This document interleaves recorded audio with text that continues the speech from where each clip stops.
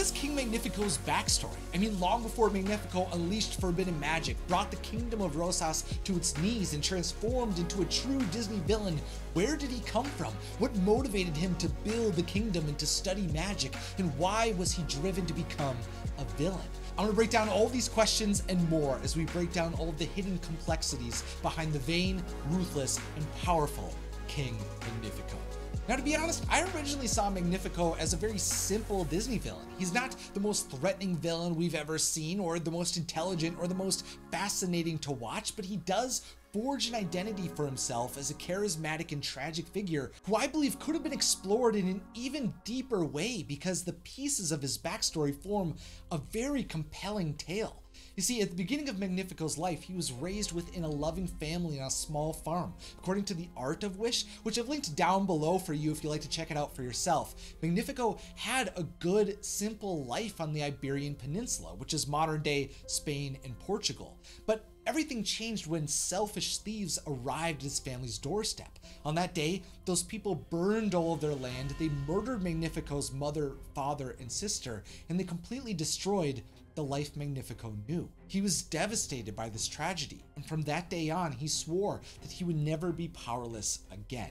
And I think this is what defined the rest of Magnifico's life. You see, Magnifico's whole journey to regain control over his life using magic began because of this tragedy. He was traumatized and burdened by the suffering that he went through, and all of the darkness that grew within him came from the pain he experienced when he lost everything he loved. He was driven by fear because he wanted to avoid this devastating outcome from happening again through any means necessary. Now, originally Magnifico was dreamed up as an astrologist and an alchemist. Instead of the grand sorcerer he furiously studied to become, but some of those ideas remained with him. He was shown to have researched the stars, he explored how to combine elements to develop potions, and he often surrounded himself in the signs of the zodiac and alchemical symbols. Now, through all of this research, Magnifico eventually came to see that he was created, like all living creatures, from stars. And honestly, this makes me wonder if stars are actually the true source of magic in this world.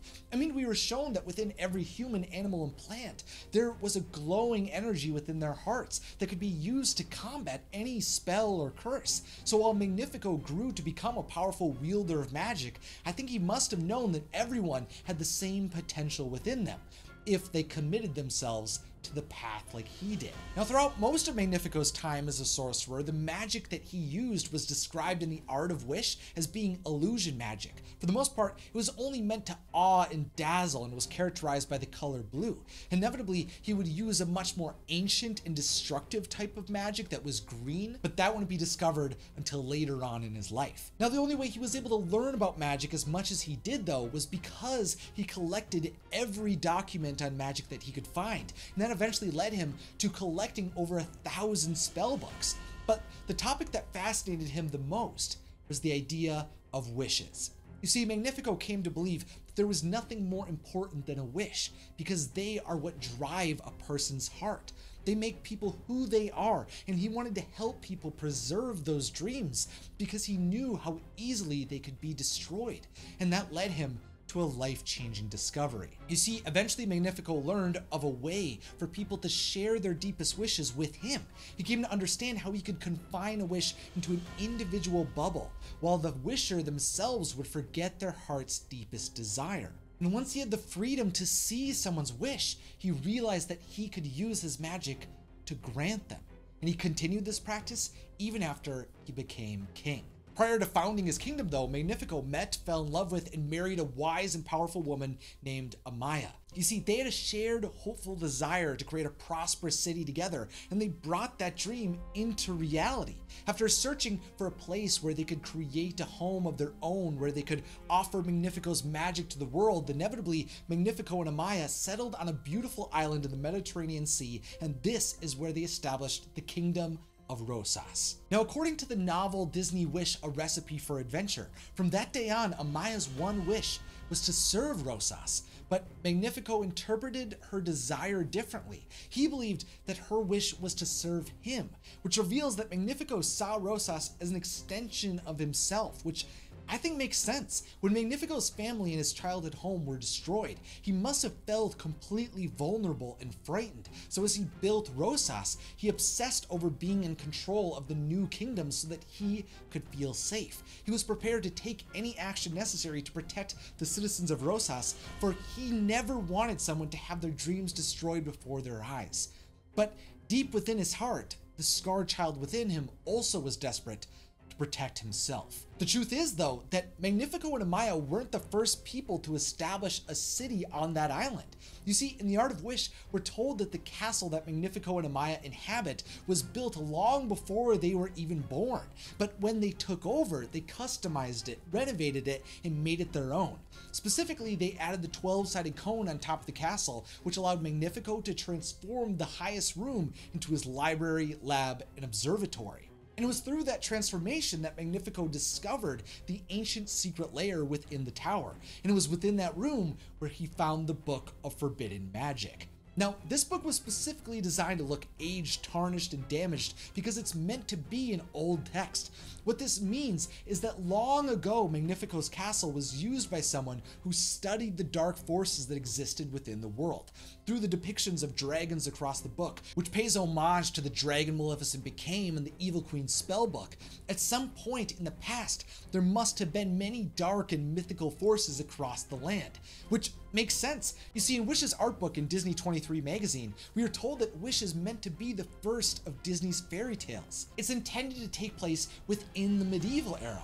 But of course, there are many stories by Disney from before this time period which feature gods, heroes, mythical monsters, potions, and mystical items from across the world. And it seems that throughout these time periods, there was also magic that was being studied that was tied to ancient, demonic, and indescribably evil forces. And that's what Magnifico unearthed within his castle. But for the longest time, Magnifico resisted the temptation of the forbidden magic, thanks to the support of Amaya.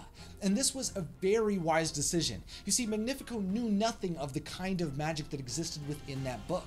While forbidden magic was an unholy force that was described as being capable of sucking the life out of everything it touches, it came with a massive price. It was said that if someone embraced forbidden magic even once, they would be committed to that path for eternity. It was a force that was completely beyond Magnifico's control. For many years, though, instead of unleashing the ancient book's power, Magnifico created a protection spell around it to ensure no one could access its forbidden magic. But as he continued to build Rosas, it remained in his mind as a possible avenue to ensure his kingdom would remain under his control if anything went wrong. Now, while King Magnifico and Queen Amaya weren't certain if people would want Magnifico's gifts when they came to power, the truth was people from around the world flocked to the kingdom in hopes of having their wishes come true. There were families and individuals from Europe, Northern Africa, and the Middle East who all came to this new paradise, and the city quickly thrived. The Kingdom of Wishes seemed like a utopia. There were no wars or famine or diseases. The young and old lived long and happy lives, and Rosas thrived as a hub for art and innovation. The city continued to grow and expand. Everyone who came to Rosas believed in the promise that Magnifico made to them, and the people were grateful for their king. You see, all citizens over the age of 18 were able to give their wish to King Magnifico, and it was sold to them as a way to alleviate the burden of carrying impossible dreams within themselves. Instead of worrying about their future, they put their lives within Magnifico's hands with the assurance that their wishes would be protected, and if they were lucky, they would even come true. Each month, King Magnifico would even put on a spectacle known as the Wish Ceremony. Not only did this event continue to inspire hope within the people of Rosas, but it was also a consistent way for Magnifico to dazzle, charm, and connect with his subjects using his magic. And over time, the people of Rosas grew to love King Magnifico. They trusted him, they believed in him, and they were willing to do anything for him and his kingdom. But behind the perfect exterior, there were cracks within Rosas. You see, the truth was that Magnifico did everything he could to create the impression of control. From his neat and polished study to his massive stone walls and towers, Magnifico was constantly attempting to portray himself as an authority figure who had influence over every aspect of his city. He even monopolized the use of magic when he made magic forbidden, except for himself. Even his cape that depicts the night sky was meant to showcase his belief that he had become capable of controlling the universe. But what Magnifico actually had the most control over was what wishes he chose to grant. You see, by possessing every citizen's deepest desires, he was able to understand every person at a fundamental level. He could see who people wanted to become, how capable they truly were, and in what ways they could change the kingdom. Of course, it seems like Magnifico originally did this to make sure there were no criminals, ne'er-do-wells, or villains receiving his magic, but he was even more selective than that. It wasn't enough for someone to be good-natured. If a person's wish was too vague, uncontrollable, or potentially threatening to Magnifico's rule in any way, he refused to grant that wish. And once he decided that person's desire was potentially dangerous, of course he wasn't going to give the wish back. He would never unleash an individual's wish if it could possibly harm the kingdom. Why would he provide that freedom to someone when he believed he could completely avoid any negative outcomes by keeping the wish for himself? And honestly, while I do think this decision in part came from a longing for self-preservation, I don't think he took on this task lightly. Magnifico seemed burdened by the responsibility that he carried as the grantor of wishes and as the leader of Rosas. And I think that makes sense. Magnifico was the one who made his wish come true. He studied magic, built a kingdom, and he kept every citizen and their wish safe. So how could anyone still be unsatisfied? After so many years of pain, hardship, and sacrifice, I think Magnifico eventually grew resentful and felt threatened by anyone who questioned him. He longed to be viewed as a king who was prepared for any situation, but under the surface, he was just insecure, angry, and chaotic. So when a young girl made a wish and welcomed a star to Rosas, inevitably, Magnifico would unravel his life in an attempt to keep the kingdom under his control. But now I'd like to turn the conversation over to you. What do you think of King Magnifico as the newest Disney villain? Let me know in the comments. Thank you to all of my supporters over on Patreon. And of course, if you'd like to see more Wish videos like this one, subscribe for more. Finally, I'm Isaac Carlson. Thanks for watching and have a magical day.